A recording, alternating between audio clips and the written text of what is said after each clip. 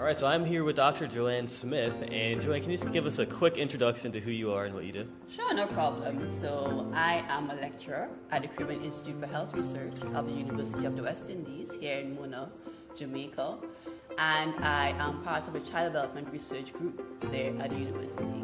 Okay, that sounds like you do some really important work. Yes, it is very important. So I have to ask, what is some of the most fascinating research that you have done as it relates to child nutrition? So as it relates to child nutrition, I have been involved in helping the Government of Jamaica implement a parenting program, which, yes, it has some aspects of nutrition in it, but it's mostly focused about helping parents and giving them the tools to help their children develop well. Because as I gave in my presentation, the important aspect of both nutrition and then providing a very important environment for the children as well. And we want parents to be able to have positive holistic development for their children, providing the right nutrition, providing the right stimulation in the home, and together trying to help their children have the best life possible.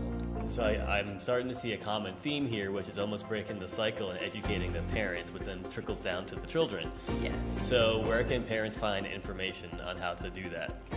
So we actually have a website. It's called reachupandlearn.com, where we have some of the tools that the parents can use or organizations can use if they want to help their children, or probably parents get the tools to help the children develop well.